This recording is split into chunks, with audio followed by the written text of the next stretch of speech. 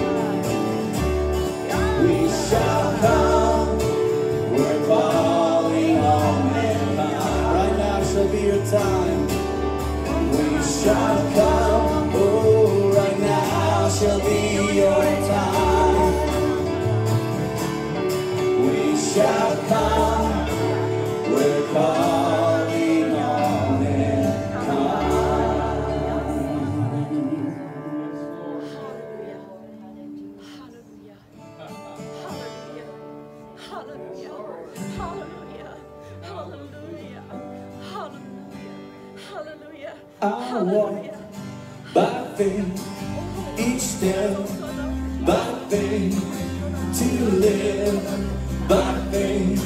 I put my trust in you.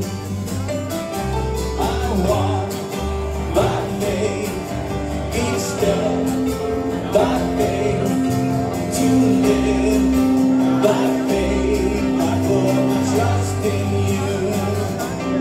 I walk by faith, each step by faith, to live by faith. I put my trust in you. I walk by faith, each step by faith, to live by faith. I put my trust in you. Every step, every step I take is a step of faith, and no weapon formed against me shall prosper. And every prayer I make is a prayer of faith. And if my God is for me, then who can be against me? I walk by faith, each step by faith, to live by faith. I put my trust in you. I walk by faith, each step by faith, to live by faith. I put my trust in you. I walk by faith, each step by faith, to live by faith. I put my trust in you.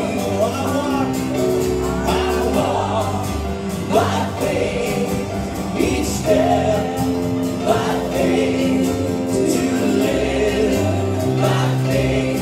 I put my trust in every step. Every step I take is a step of faith, and no weapon formed against me shall prosper. And every prayer I make is a prayer of faith. And if my God is for me, then who can be against me? I walk by faith, each step by faith, to live by faith. I put my trust in you. I walk by faith, each step by faith, to live by faith. I put my trust in you. I walk by faith, each step by faith, to live by faith. I put my trust in you. One more time, every step, and every step I take is a step of faith, and no weapon formed against me shall prosper. And every prayer I make is a prayer of faith. And if my God is for me, then who can be against me? I walk by faith,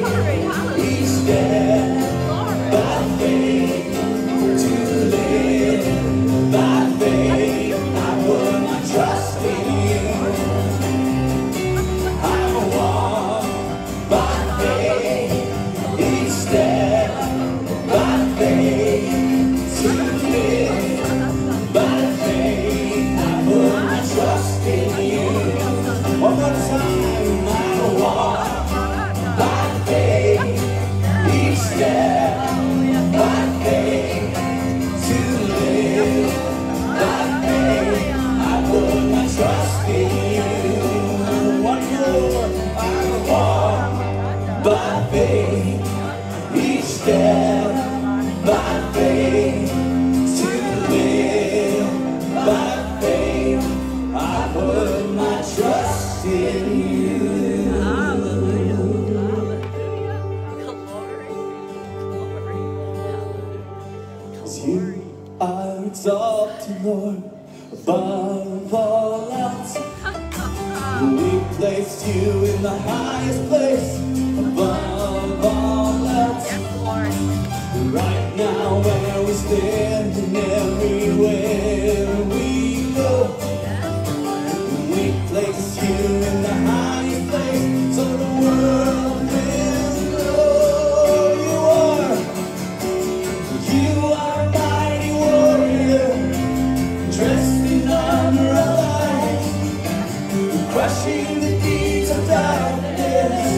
You lead us on the fight.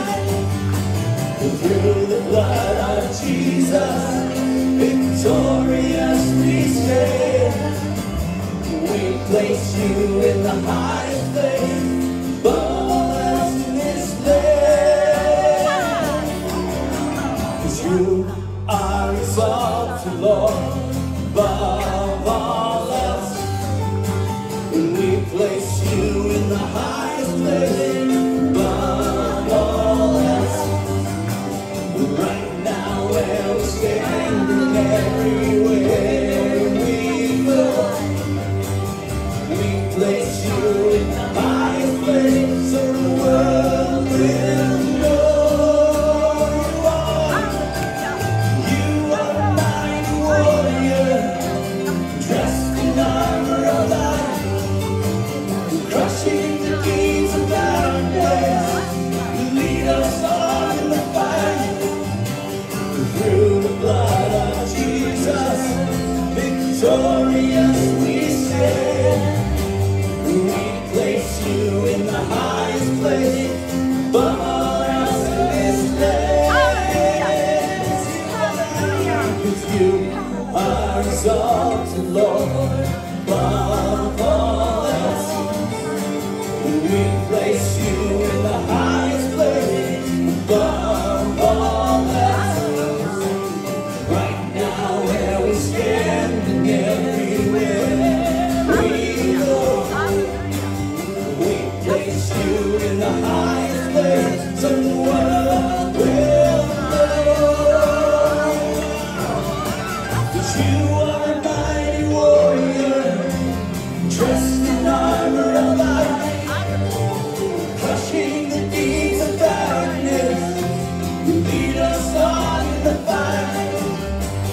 Through the blood of Jesus, victorious we stand.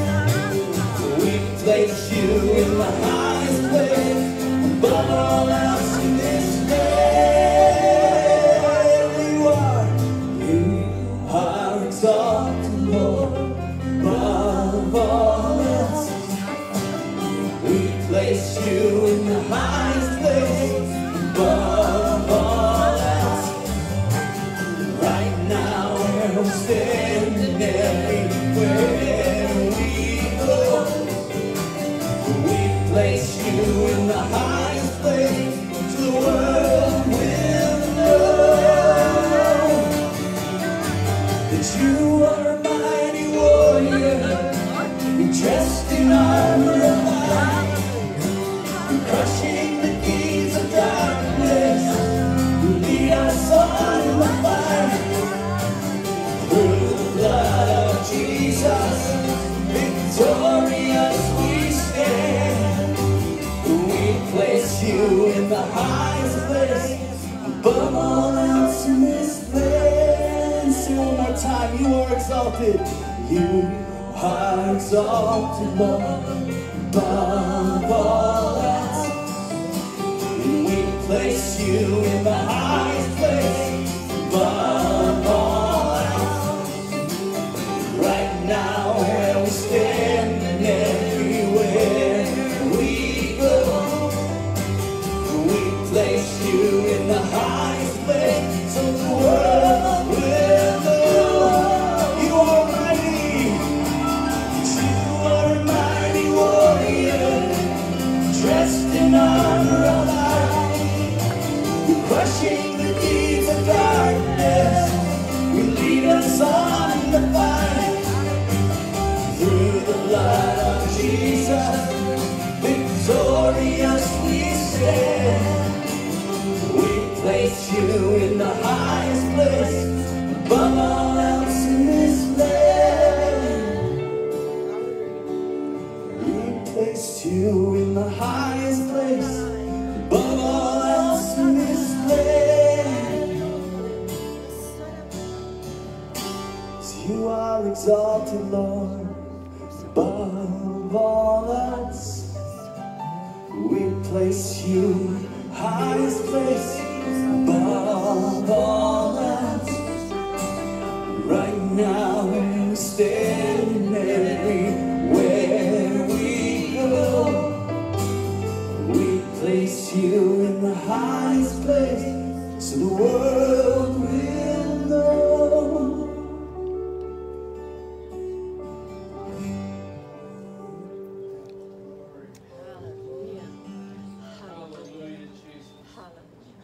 Thank you, Jesus. Thank you, Jesus.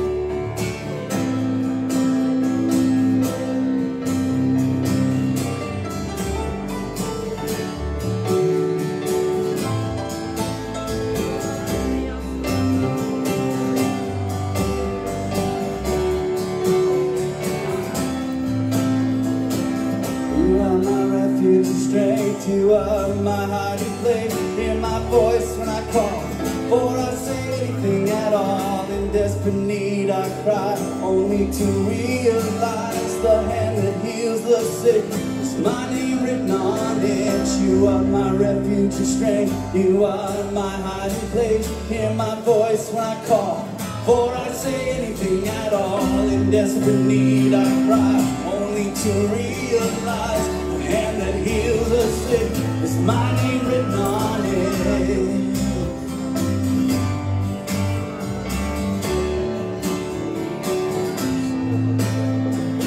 You are defender of the weak. You are near to those in need. Oh,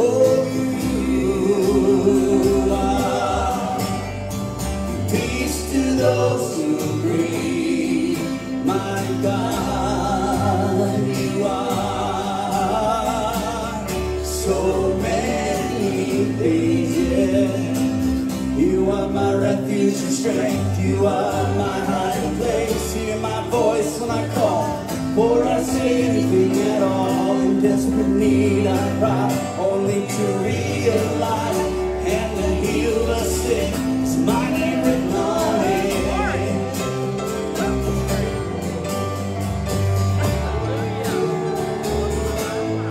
Verse, you are defender of the weak.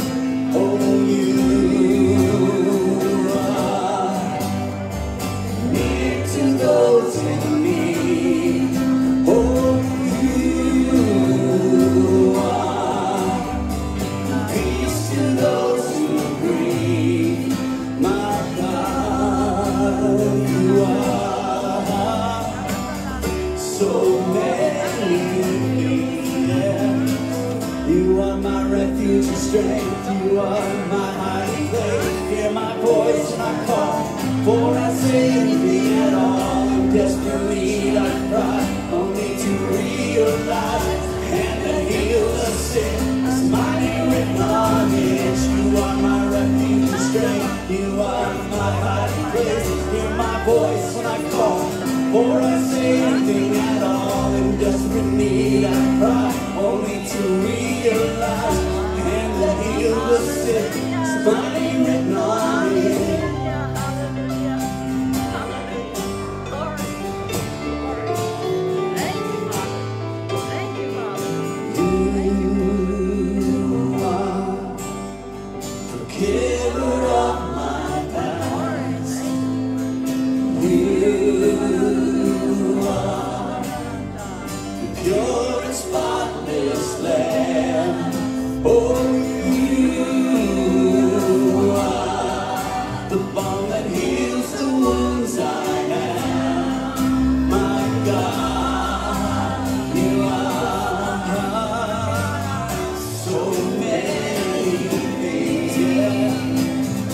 are my refuge and strength. You are my hiding place. Hear my voice when I call.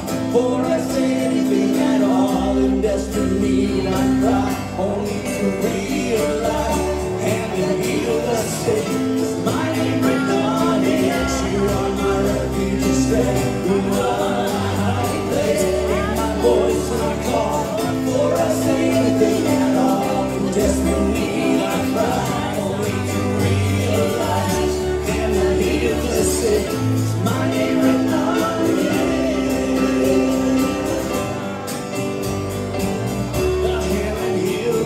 It's my name written on it. Go ahead and heal the sick. It's my name written on it.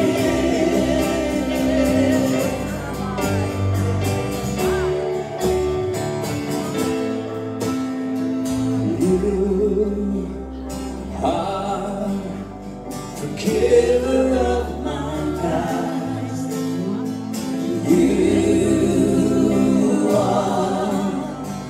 Pure and spotless Lamb. Oh, you are the bone that heals the wounds I have. My God, you are so many things. Yeah. You are my refuge and strength. You are my hiding place. Hear my voice when I call. For I say anything at all. In desperate need I cry. Only to realize and to heal the sick. Is my name written on it. You are my refuge and strength. You are my hiding place. Hear my voice when I call. For I say anything at all. In desperate need I cry. Only to realize and to heal the sick. Is my name written on it.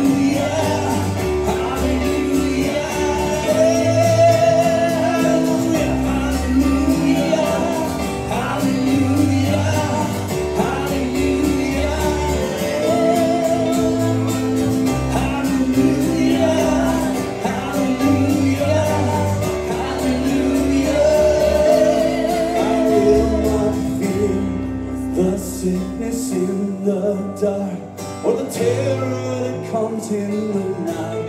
I will not fear arrows that fly in the day.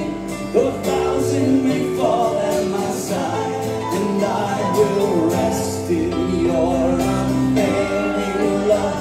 This love that saved my life.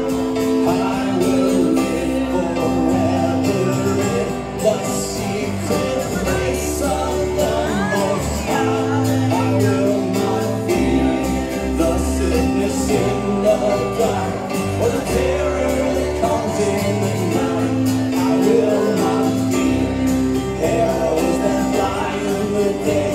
Though 1,000 may fall at my side, and I will rest in your unfailing love. This love that saves my life, and I will live forever in the secret place of the Most High.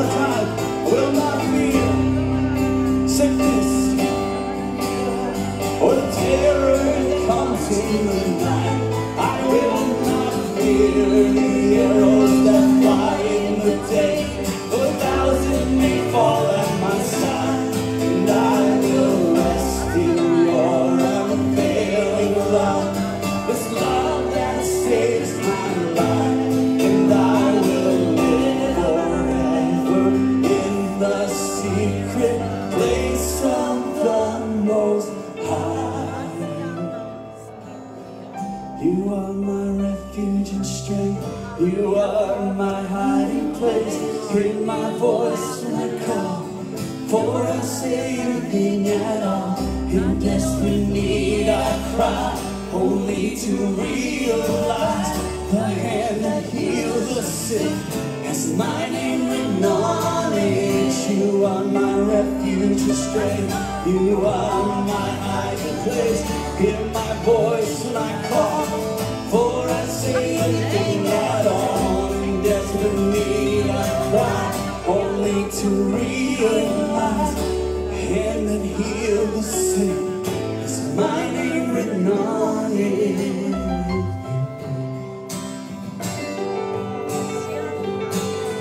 The hand that heals the sick has my name written on it.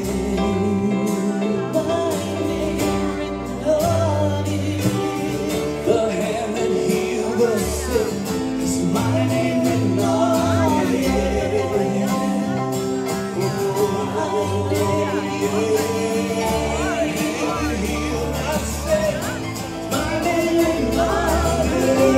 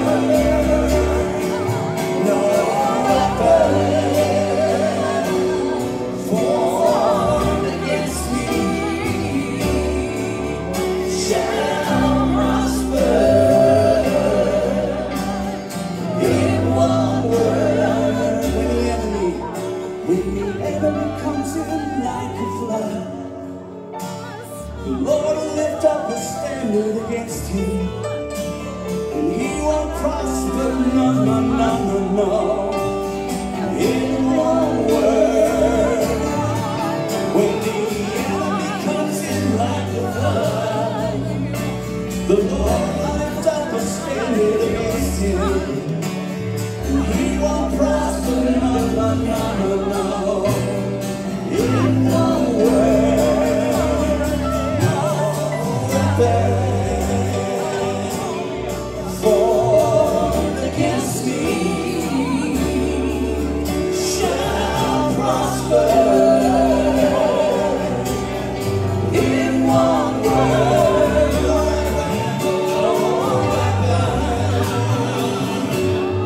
formed against me shall prosper.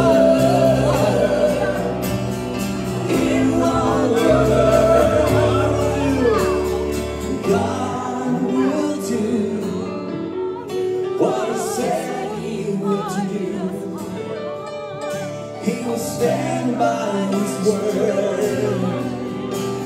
He will come through. God will do what he said he would do. He's not a man. He's not a man that he should lie. He will come through. No weapon formed against me shall prosper. It won't work. No weapon formed against me shall not prosper. No, it won't work. Say, God will do. God will do what he said he would do. He will stand by his word. He will come through. Do you believe that this morning? God will do. God will do what he said he will do. He's not a man. He's not a man that he should lie. He will come through.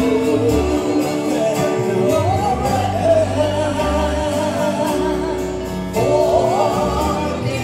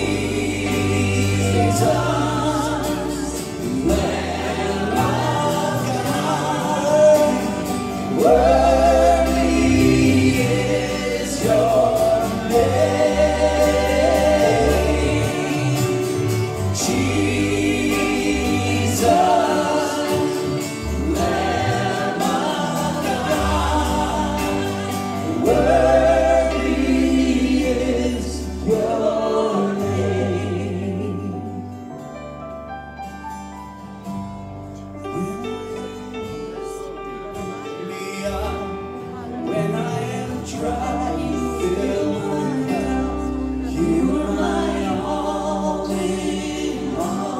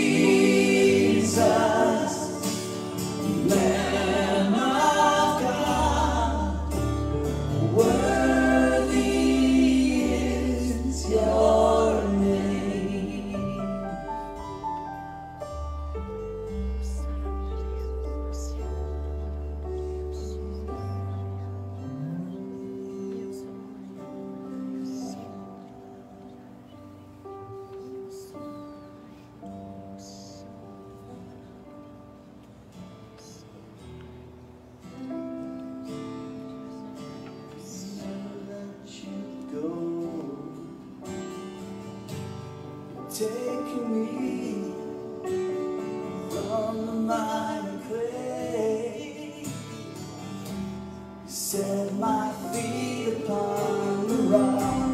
Now I know I love you. I need you. Though my world may fall, I'll never let you go. My Savior, my closest friend, I will worship you until the very end. Jesus, Jesus, lover of my soul. Jesus, Jesus,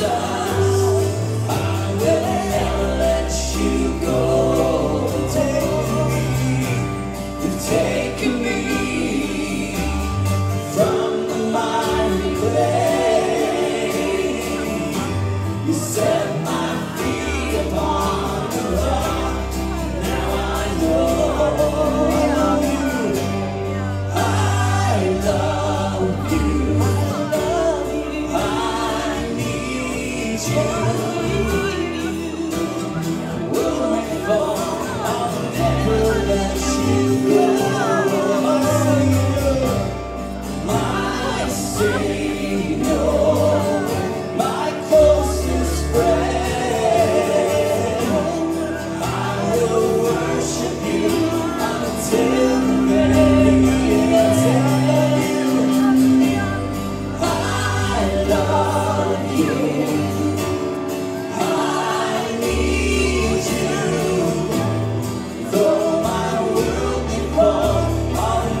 never let you go. My Savior, my Savior, my closest friend.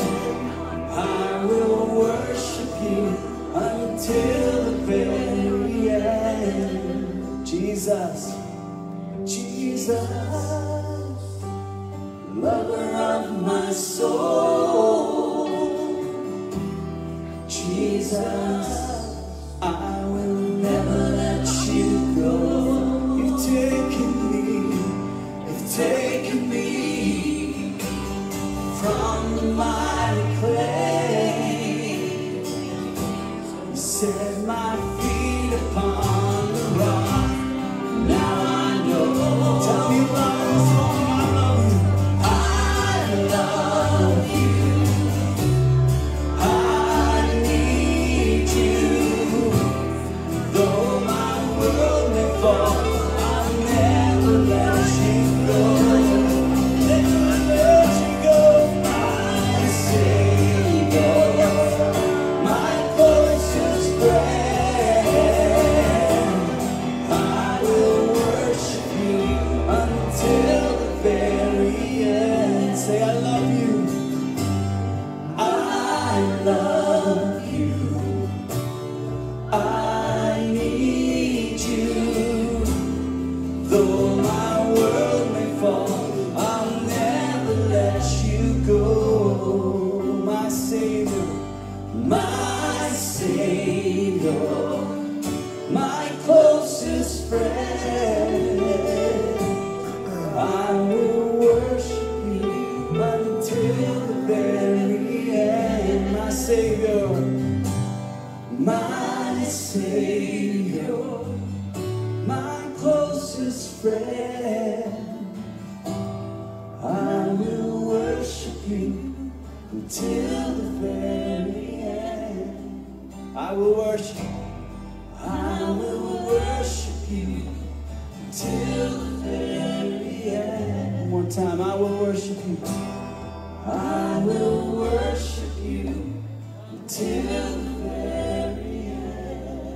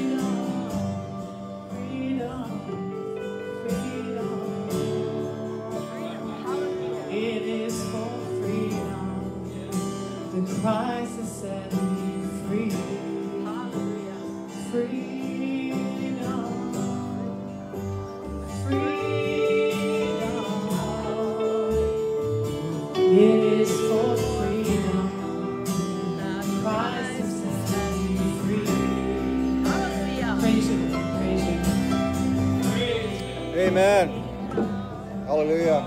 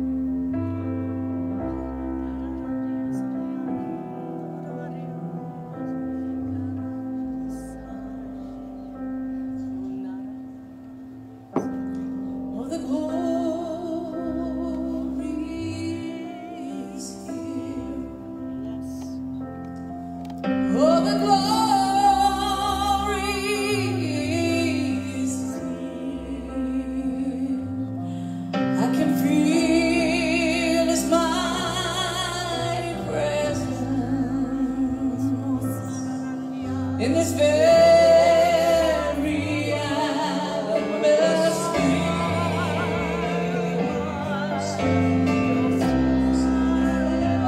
you may reach out, just reach out and see.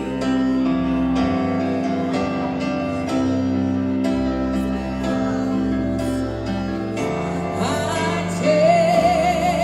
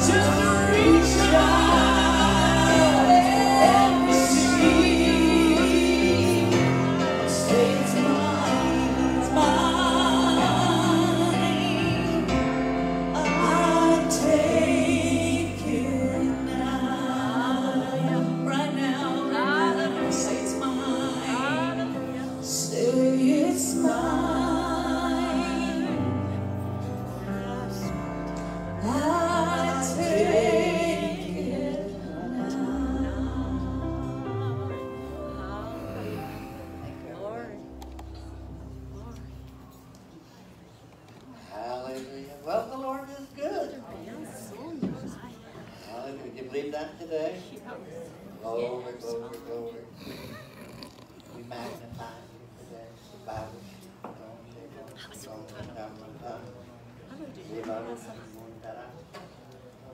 Hallelujah.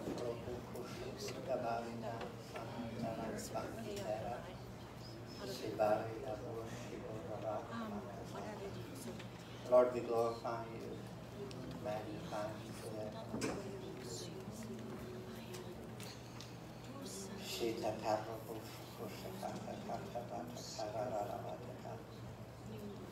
Oh, we worship you, Lord.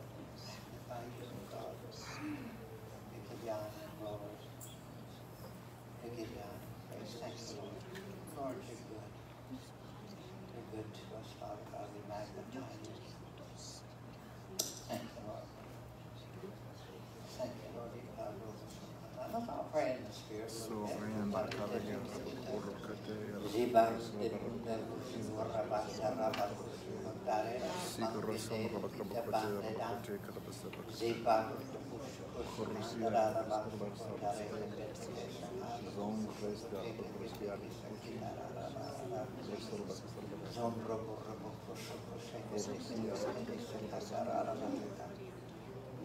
Thank you, Heavenly Father, Lord, we magnify you.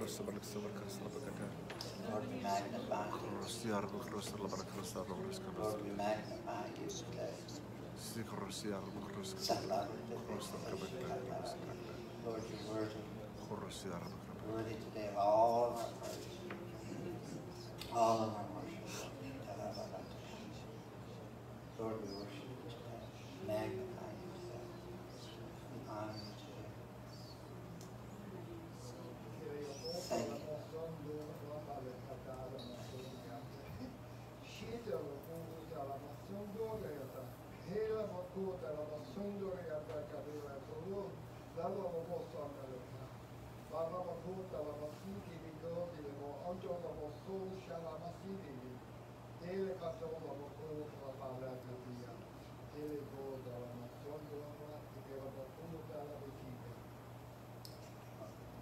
Do you look at the way things appear? Do you react to everything that you hear? Or if you do, then you'll be controlled by circumstances.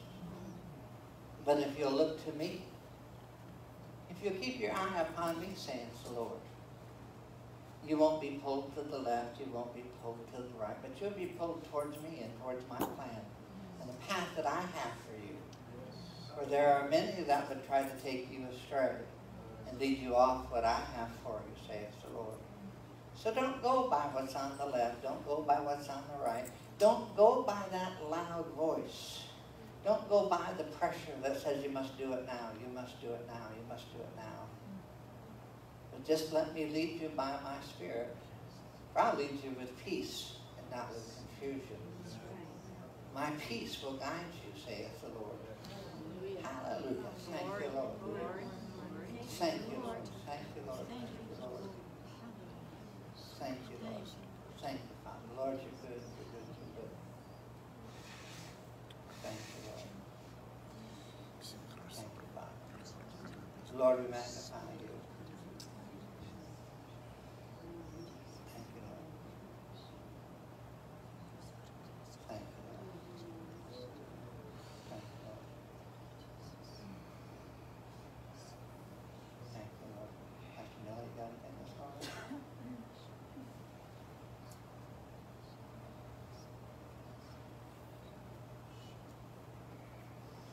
While we were up singing, I just, I heard these words in my heart, and it was that many have fought battles, and you've lost some, and you won some.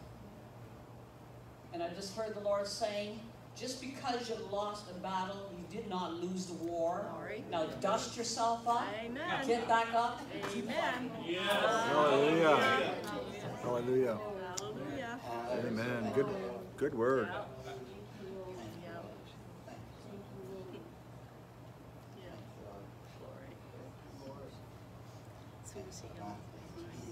Earlier in my office, I this morning. I heard the word cancer. Okay? I heard the word cancer. And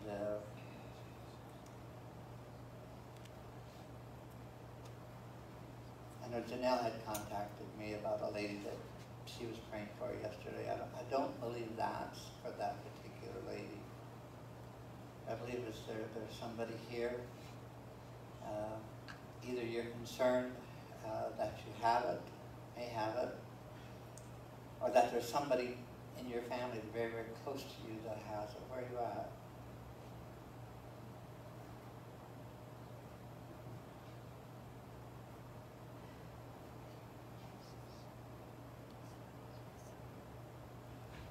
Okay, is that Mary?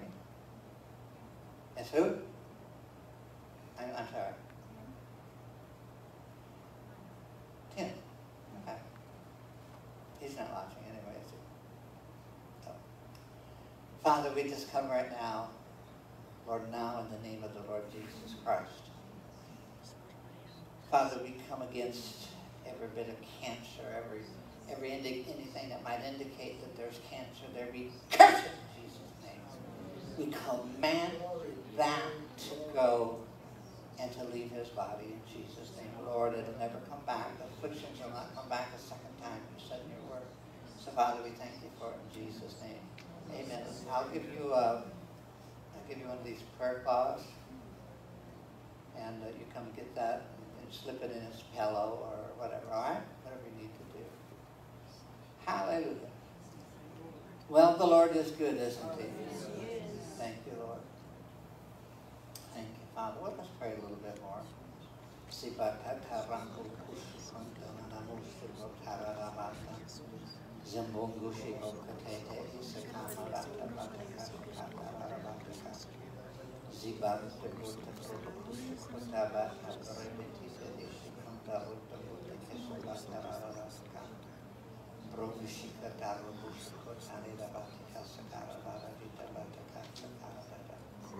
Lord, we just worship you today. Magnify you today. Thank you, Lord. You know, just a word that just comes to me is not one you hear every day. A leaky gut. A leaky gut. Does that mean anything to anybody here? A leaky gut.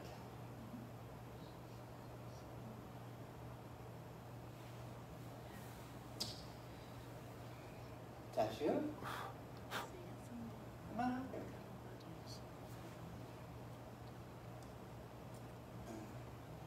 Is that something the doctors have told you?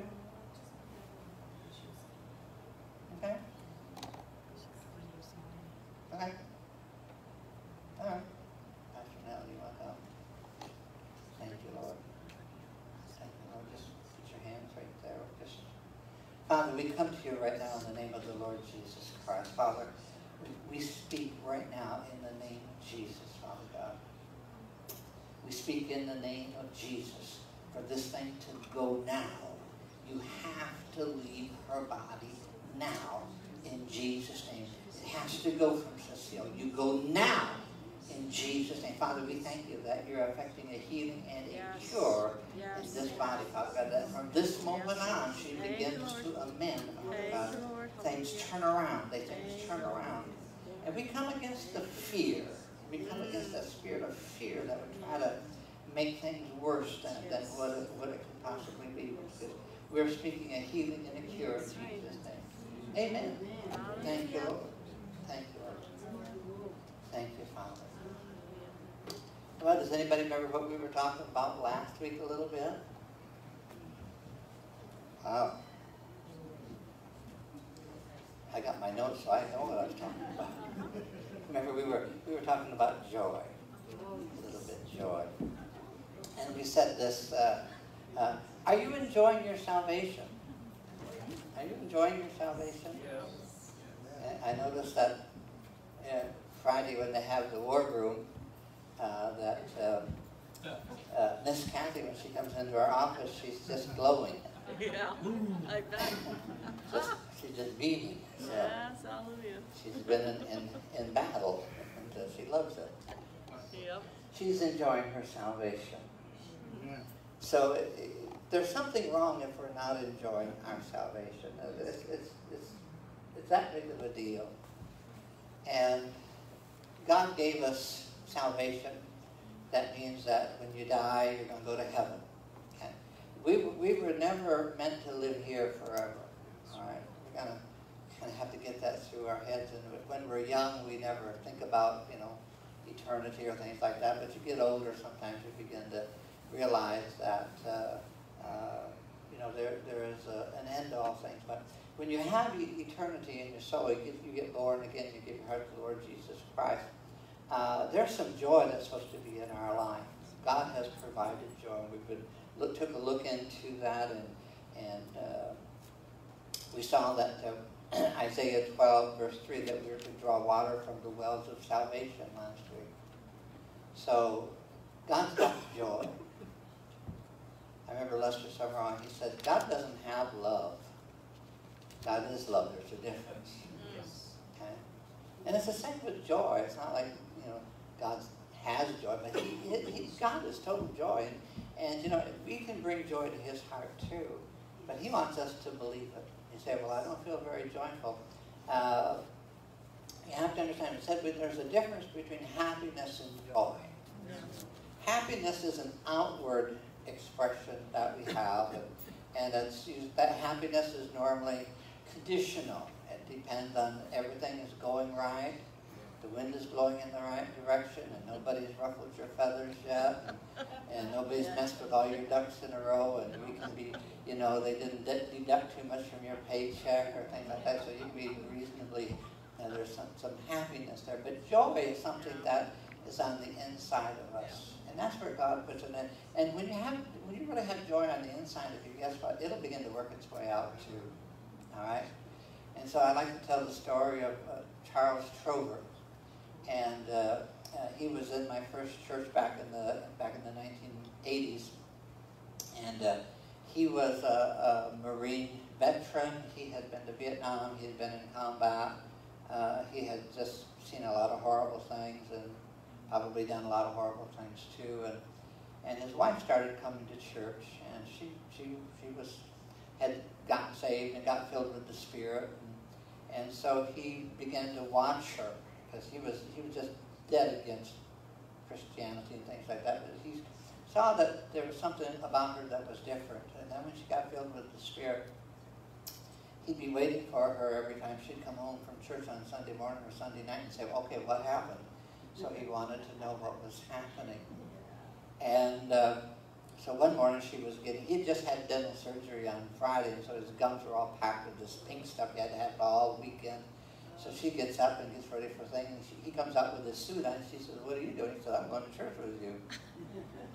And so she's thinking, oh my God.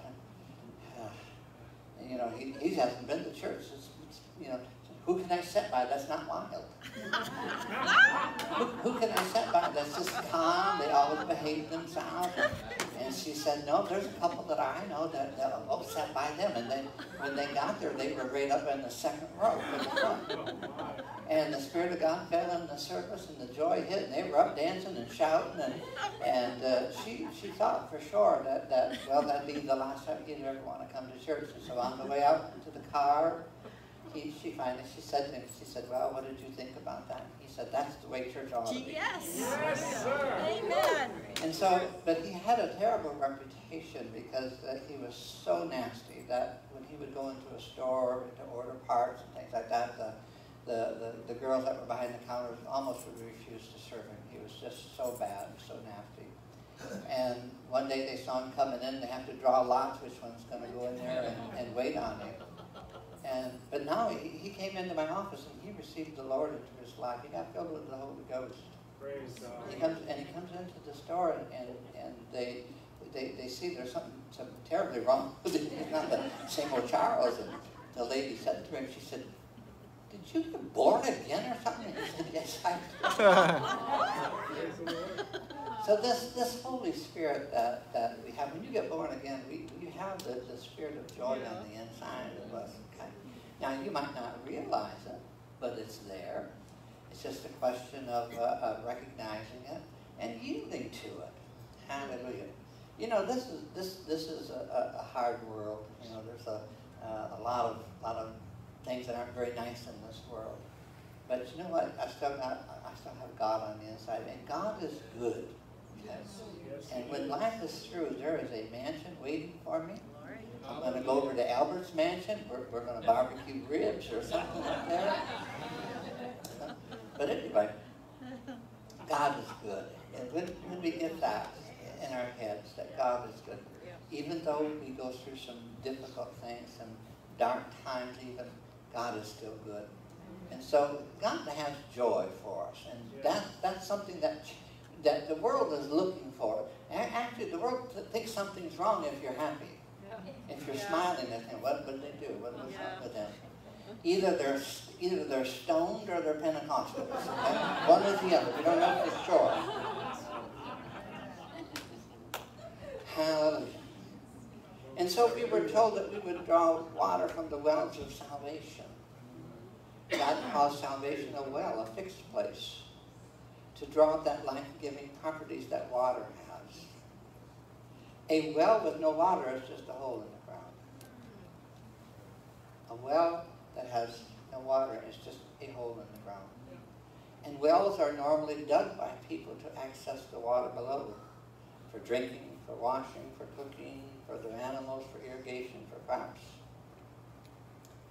And so a well lets you access what is inaccessible in some places. Okay? Jesus told the woman at the well, he said, there's a well that God's got. That it's a well of water springing up for eternal life. Say, I have eternal life. On the inside of me. See, God puts a hunger and a thirst on the inside of each of us, every child of God. Every person has an empty void that can only be filled by God. They try to fill it with drugs and everything else, but it can only be filled by God. And when we allow God to fill that part of our lives, then we can begin to change. And so I was, when I got saved, it changed me. Okay? It just changed my life. And it's supposed to change us. Hallelujah. Joy is available to every child of God. We saw that last week. So joy is available. It's up to you if you want to choose it. But they had to take it by faith. They had to drink that spiritual drink of the joy of the Lord that he had provided for them. So we have to use our faith to find joy. But joy is there. It's been deposited into you. It's been deposited into me. And we saw this last week. Go to 1 Peter chapter 1. We're going to start in verse 7. We saw this. That's one of the benefits that God has. Peter is talking to the Christians, and he says that the genuineness of your faith being much more precious than that of gold, that perishes though it be tested by fire. Anybody been tested by fire? Yeah. Oh yeah. Tested by fire. That's not a fun place. Okay. But it says tested by fire may be found to praise and honor. What do you do in the fire? What do you do in the trials? What do you do in the testing? What do you do when everything's gone wrong and nothing seems to be right? What do you do? Put on your praise. Thank you. You're stealing my message. I work alone.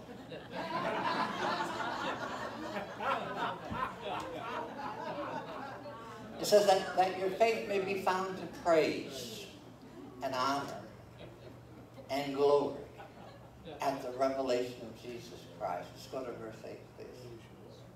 Whom having not seen you love. We haven't seen him yet, but we do love him. We talked about that, sang about it today. We love him. Though now you do not see him yet, believing you rejoice with joy inexpressible and full of glory. Hallelujah. Receiving the end of your faith, the salvation of your souls. We saw that seems a little bit blind in the King James, but in the Passion translations, it says, the same verses that we read, but these only reveal this sterling core of your faith, which is far more valuable than gold that perishes, or even gold is refined by fire. Your authentic faith will result in even more praise and glory and honor when Jesus, the Anointed One, is revealed. You love him passionately, though you have not seen him. But through believing in him, you are saturated with an ecstatic joy. So I'm just trying to think of how many people do I know that have been saturated by ecstatic joy. I need my binoculars today just to see, right?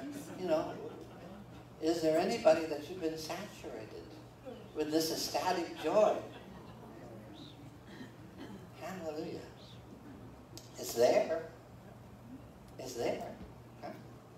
That you are saturated with ecstatic joy, indescribably sublime and immersed in glory. Wow. For you are reaping the harvest of your faith, the full salvation promised you, your soul's victory. And so we said this, that by the Holy Ghost, we said last week, while we were speaking, that the answers that you need is found in your praise. The answers are found in your praise. There's something very similar to that. And so I had an opportunity to put into practice what I was preaching. See, I never thought of that. That came up by inspiration. I told people to write it down, so I had to ask Pastor Nellie what I said. And so, because I don't know, when things come up out of your spirit, they're not coming out of your head, so I don't remember them particularly. And so, but I had an opportunity to put into practice what I was teaching and preaching. And so we have to do that. Did you know that? We put into practice everything that we teach. We don't tell you to do something and we don't do it ourselves. If we tell you it's good to be a tither, we are tithers. If we tell you not to, lie, cheat, steal, we're not going to lie, cheat, steal. I tell people, if you come to work for me, well, I would never ask you to do anything wrong, immoral, lie, or anything like that. So we don't do that. But anyway, so I had this opportunity. My granddaughter, she'd been going to the Christian school down in Norfolk, Virginia for several years, and every year it just gets more and more expensive. And so I texted her the other day, and I said, "Are you going back to the Christian school?" She said, "Yes, Papa, I am." A day or two later, she texted me. She said, I can't go. And I said, why? And she wouldn't answer me. And so I called her dad, and I said, well, what's going on? And he said, well, they raised the tuition again, and this year for just Jenilyn to go is $12,000. Wow. And he says, we do not have that money at all. And I talked with him. He says, well, we just have to homeschool her, and we don't want to put her in a public school, so we'll homeschool her in that. And I told Jenilyn, I said, in a text, I said, are you still praying in the Holy Ghost? She said, yes, Papa. I said, you need to take it up a notch or two now, to start praying even more. So we came Tuesday night down here for the Tuesday night prayer, and I felt in my heart that just let everybody else pray. All I was going to do is I was just going to praise God. That's all I was going to do for Jennifer in that situation. I'm going to praise God. I was just going to praise God for the whole time. I just simply praised God. Remember, in your praise is your answer. And I think it was a day later, 2 days later, she texted me and said, Papa, I'm going. Papa, I'm going. I said, well, what happened? And she texted me back the letter that the school sent. They dropped her tuition from $12,000. They took $9,000 off the top. Hallelujah. But see, now that's, you say, well, God did that because you're a pastor. And he never does anything because I'm a pastor. People think they do. Oh, God did that because you're a pastor. No, he does things because you do what the Word of God says. Hallelujah. So these things help us, but your answer is oftentimes found in your praise. When you're praising Him, the answers can come. Now, we were teaching on this Sunday night. If you weren't here, I did encourage you to get a hold of that teaching too. It says over in Hebrews 3:7, it says, today if you hear His voice, harden not your heart. So we were talking about, God's always speaking to us, but we don't always like to hear what He has to say to us. And so, but He's not going to tell us things that all the time that we want to hear, but He'll tell us what's good for us. I like what Lester Summerall says, God does not do what's good for you. God only does what's best for you. So we might do what's good for somebody, but it's not always the best. God always does the best for us. so we need to begin to, we need to get our faith on God, that I trust God no matter what happens. My trust, my faith, my confidence is in Him. No matter what I see, what I feel, no matter what has happened, I can still trust Him. And I know that His Word is still true. I don't understand everything. I don't have all the answers. But I know the one that does. And He just says, trust me. Trust me. And so when you get down to that place that you trust God, you trust His Word, the joy can come. You know, we might as well, enjoy what we've got here. Amen? Amen. Thank you for your excitement.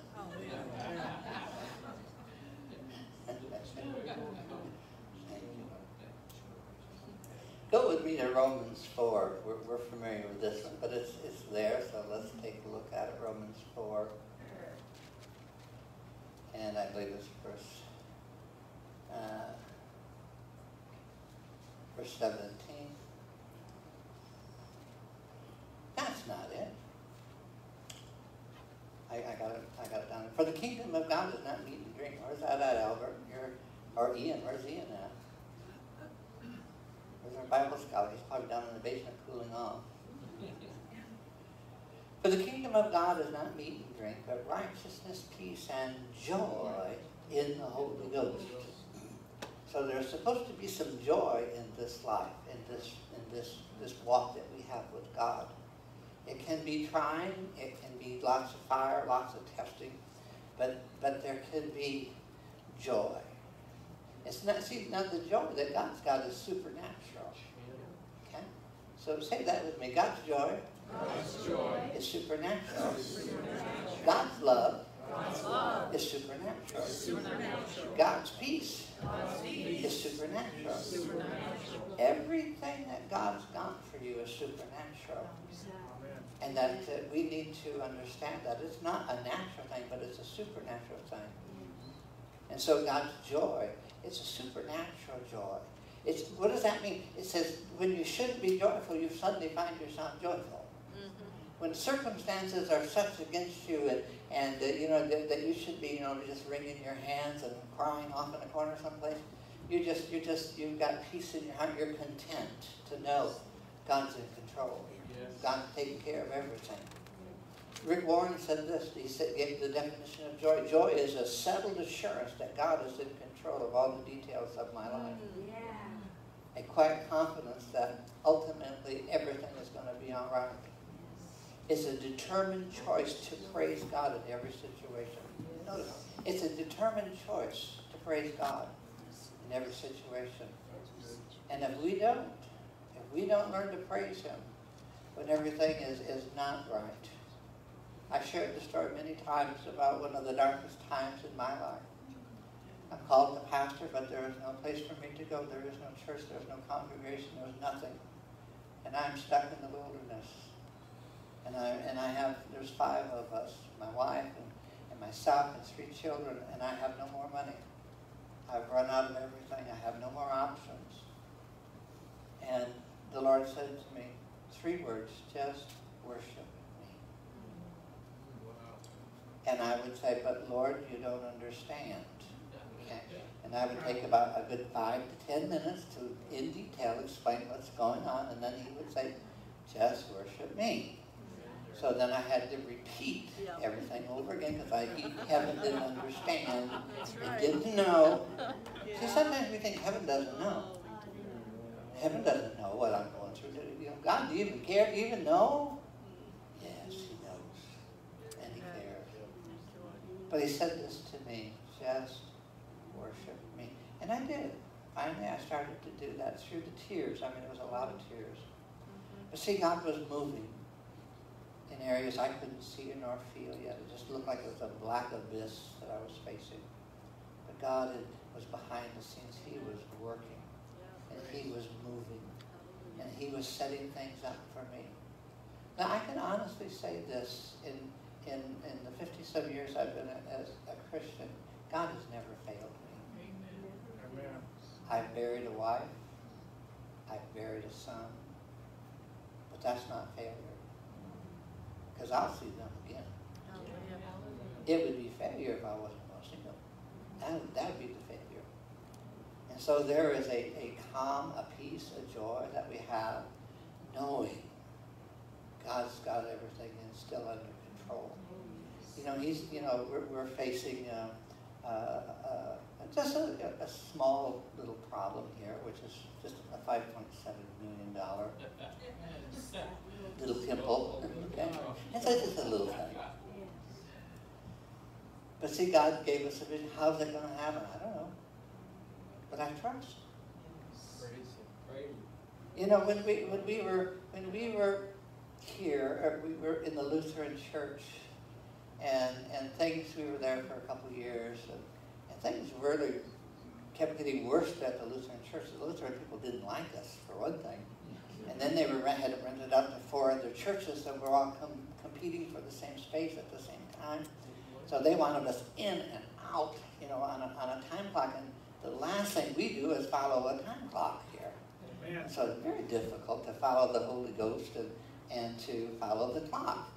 And so it kept getting worse and worse. And so finally I was talking to Pastor Mark, and I said, something's not right. And he said, the grace to be here is lifted. And so I said, and instantly bore witness. I said, that's right. And so, but we'd been looking for a building, but we couldn't find a building. We'd been looking for a couple of years. Okay? Couldn't find a building. And so I like what Jesse Duplantis' wife, they were looking for a building down in New Orleans for a number of years, looking. They said, God, why have you hidden that building? He says, I haven't hidden it from you, I've hidden it for you. Yes. And when they found the building, it was beyond their expectations. And so God had, told me, he said, I want you to go back into home meetings. And I said, no, that's not how it should be. See, I'm telling heaven, now this is how the plan ought to go, God. Okay, this is the blueprint. We should move right into a nice building. And God said, no, go back into meetings, home meetings. Well, we had to go back into Flavia's home.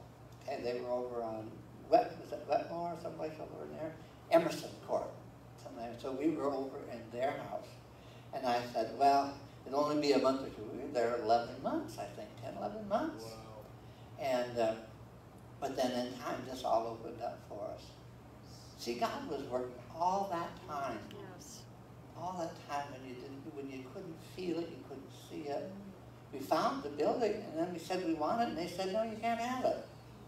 But we said, no, God told us we could have this building. That's right. And they said, well, you can't have it. I said, give it to us. I said, we don't give buildings free. I said, we'll give you $1. They said, we don't do that anymore. They used to give a building for $1. So after 11 months, they approached me and said, okay, make us a reasonable offer for the building and we'll sell it to you. I said, what do you consider a reasonable offer? They said, probably $110,000, we will refuse that. So I said, Lord, what do we offer him? He said, offer $55,000, and they took it. So, see, God knows best. Hallelujah. But see, there's a confidence that you learn in God. There's a confidence that you have in Him. He's not going to, He doesn't fail. He doesn't fail. And if you think He does, you're not hearing from heaven. That's right. And joy is an inward feeling. Happiness is an outward expression. Joy endures hardship and trials and connects it with meaning and purpose. A person pursues happiness. We choose joy. Happiness is fickle. It requires happy circumstances. Joy, on the other hand, sticks around. It doesn't get chased off by troubles. Jesus said this in John 15. Turn there with me, John 15. John 15.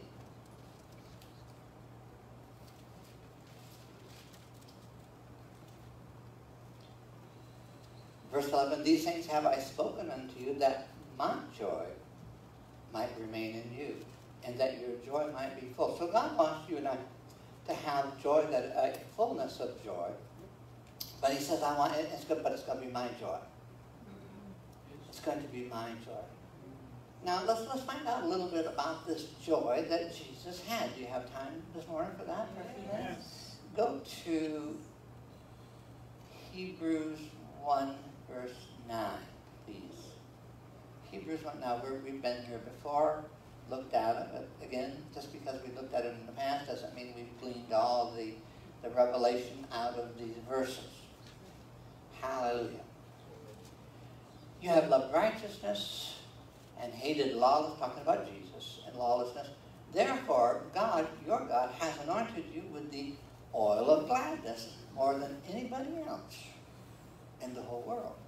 Okay? Now, it's interesting when you look up in the Greek, the oil of gladness, you find out it's called the oil of exceeding joy. That is the correct term. He was anointed with the oil of exceeding joy.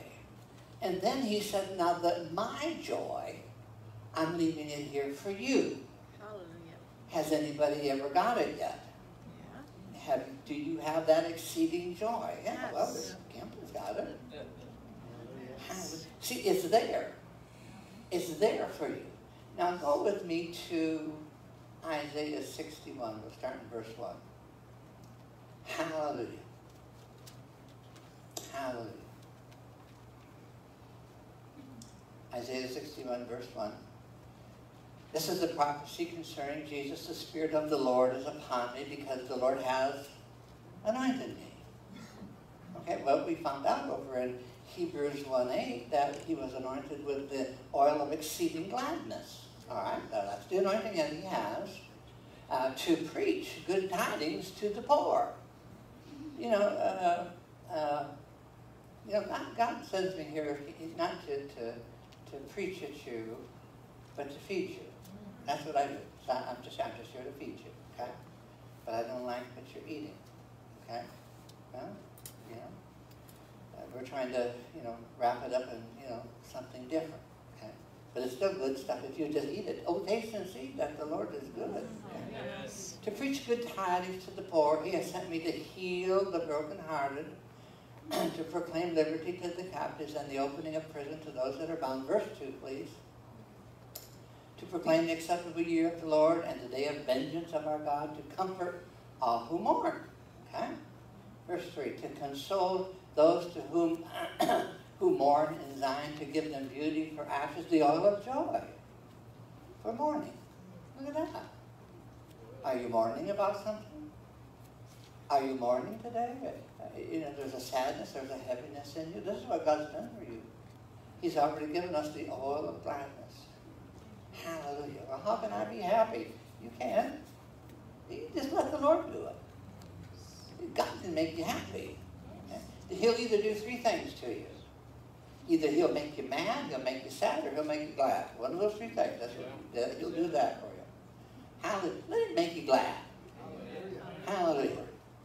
The oil of joy for mourning, the garment of praise for the spirit of heaviness, that they may be called to trade the priest of righteousness, the planting of the Lord, that he may be glorified. Now let's go to Acts 10:38, something we're very familiar with. Acts 10:38. How God anointed Jesus of Nazareth with the Holy Ghost. Well, again, I got to think, I wonder what kind of anointing. What anointing was that he had? It had to be the oil of gladness. How God anointed Jesus of Nazareth with the Holy Ghost and power, who went about doing good, healing all that were oppressed of the devil. Hallelujah. Now, it says over in Proverbs, I think it's Proverbs 27:11, it says, a merry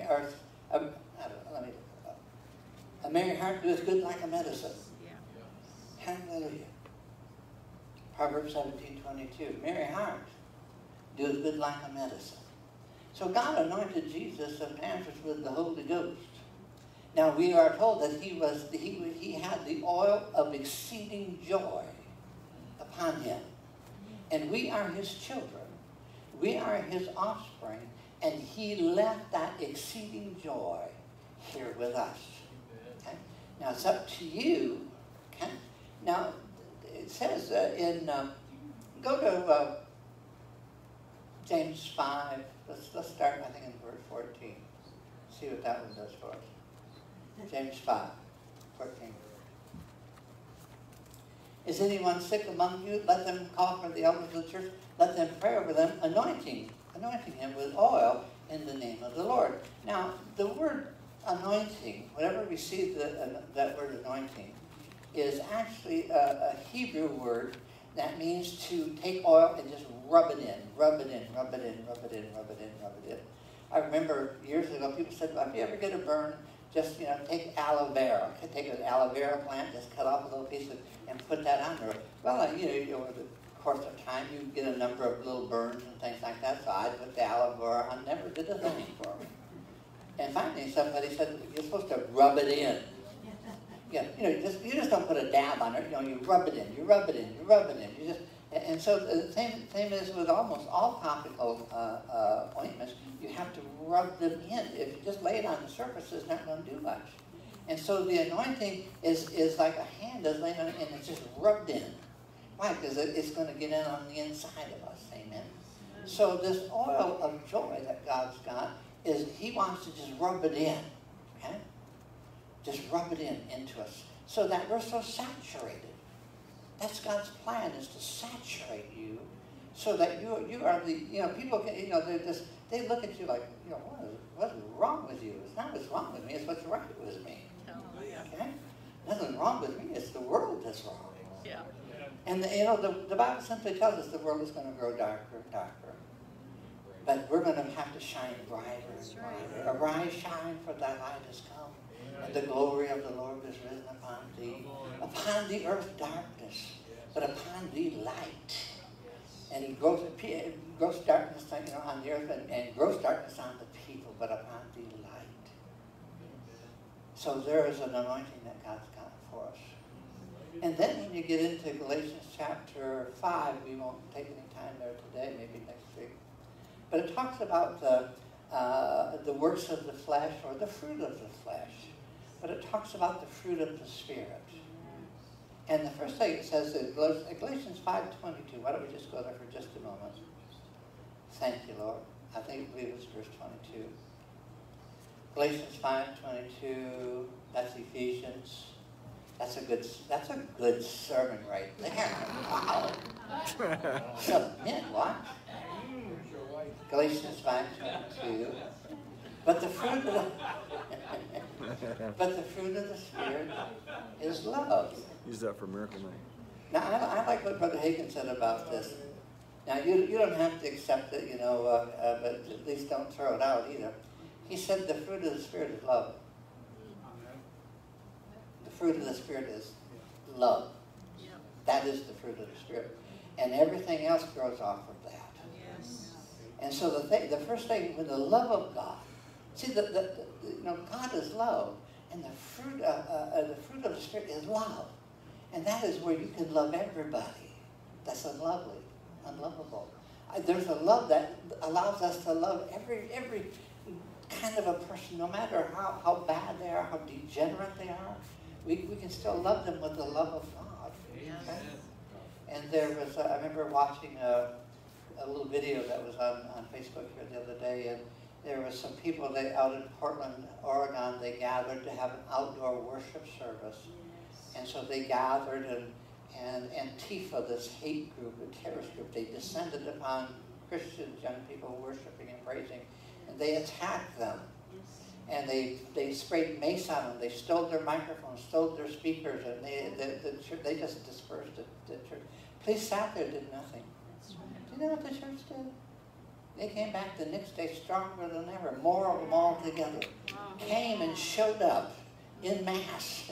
Antifa showed up and they started getting saved. Hallelujah. They're leading them to the Lord. In fact, Antifa had to leave because they couldn't stand it, because the people just got to decide they were going to run. They just want to let the joy of God, the joy that they had. And that Antifa guy, he's just weeping and crying and just coming to the Lord. Being forgiven. Hallelujah. But the fruit of the Spirit. Years ago, I was teaching along these lines, and it was strawberry season, so I had gone to strawberry patch. So I went out and I found a strawberry blossom.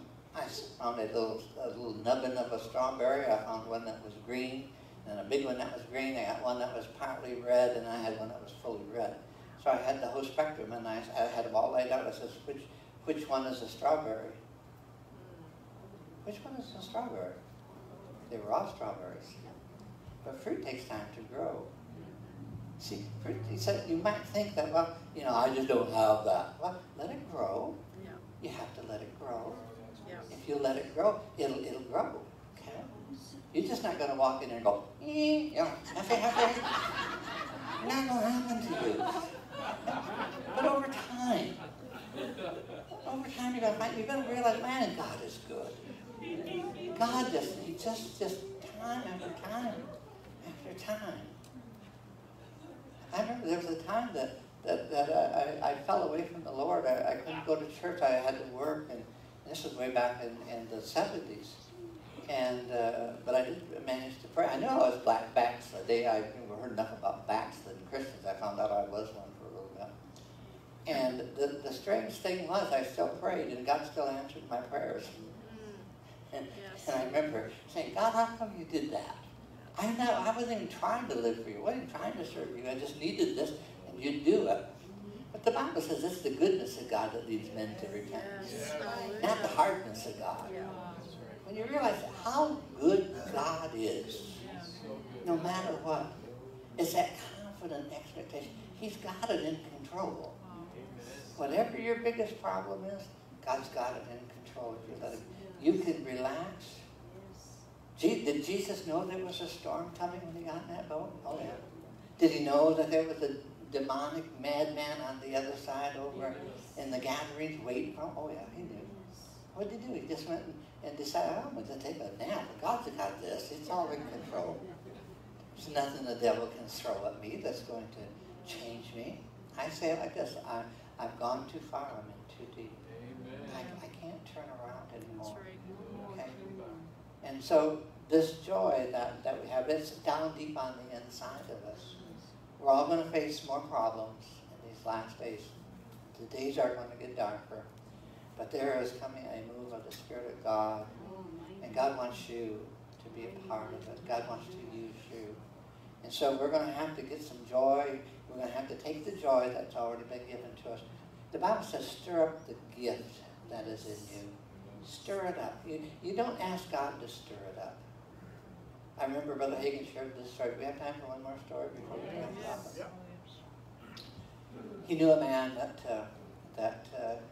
his life was just kind of dull and boring and everything, and he'd heard about stirring up the gift. So he prayed. He says, God, I need you to stir me up.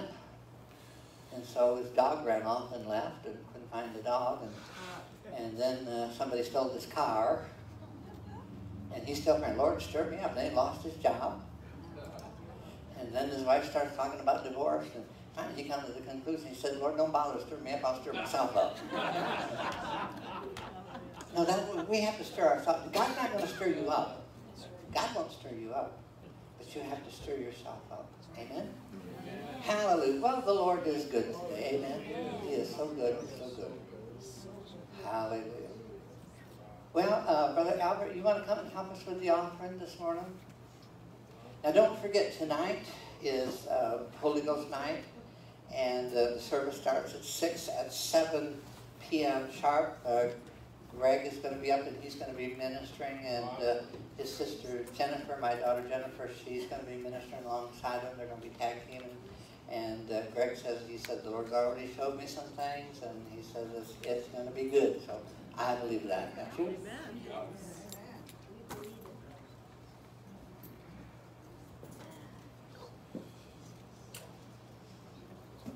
And God is good. All the time. Proverbs chapter 3 and verse 9.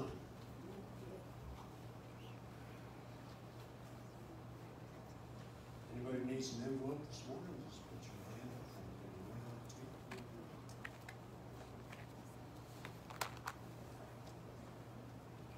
It says to honor the Lord with thy substance and with the first fruits of all thy increase. You know, through the Bible, the first fruits is always taught in every area. You see where it was when the cattle or the livestock were born, the firstborn male was the one that needed to be the first fruit. Well, the same was seen even when Israel went into the promised land, into the battles. And the first battle they fought was against Jericho. And they were told not to take anything, but that it all belonged unto God. But there was one man who just happened to be, his name was Achan, stole some stuff. And he took it and hid it in his tent, some silver, some gold, a real nice Babylonian garment.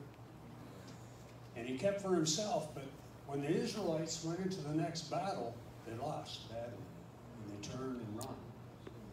So they brought all the tribes before the high priest there, and they found out that it was his family. They picked out his family that had done it. And when they found out it was them that had done it, they took them all, they stoned them, him and his entire family. There was one man that had done it. And then they burned them. You see it again when in Cain and Abel. Now the Bible says Cain and Abel brought offerings unto God. Now Abel brought firstborn of one of his herd, his flock, his livestock. But it says that Cain brought an offering. It doesn't say it was the first fruits. And it wasn't accepted to God. So God wants the first fruits of all of our substance, amen? And when we do that, it redeems the rest of it. So that when we give it, it's blessed before God. Hallelujah. Amen? Amen. So amen, we're just going to pray today over our offering. And Lord, we thank you, God, that you bless us. Lord God, we honor you, God, in everything that we do, Father God. We acknowledge you in all of our ways, Father God, that you are our creator, you're our provider, you're our healer. God, you're the one who gives us joy unspeakable and full of glory, God. And we thank you for that, God, today. And today we honor you, God, with our increase. Amen.